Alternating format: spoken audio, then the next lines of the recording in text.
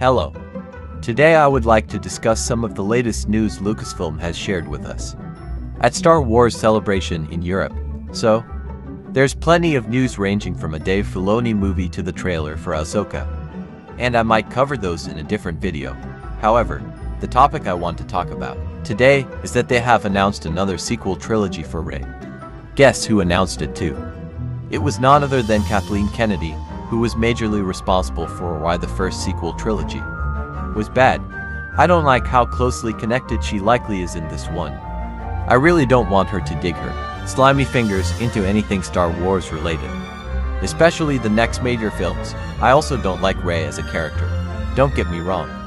I like Daisy Ridley and think she's a great actress, but Rey as a character isn't good to me.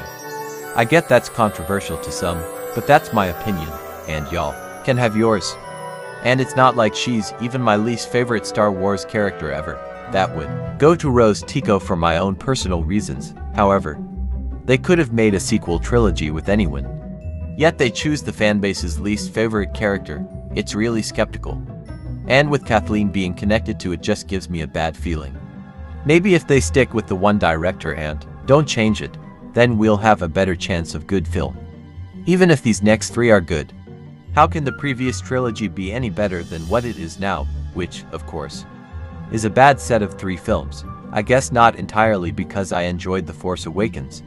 But my point still stands. I essentially just don't want them to make the same mistakes. Especially when there's no need to.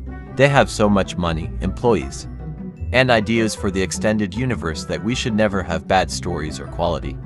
I'm going to stop rambling on about that topic though. If you agree with me, then let me know in the comments below, and if you disagree, then do the same. Anyway, I want to discuss Tales of the Jedi next. I haven't seen too much news on it, however. Dave Filoni has announced Season 2. I wasn't a fan of most of the Ahsoka episodes besides her training with Anakin, but Dooku's were some of the best Star Wars in a long time.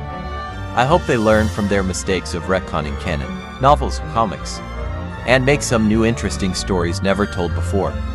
We can get so many stories from Obi-Wan and Satine's love story to some Sifo-Dyas stuff not told in Dooku, Jedi Lost.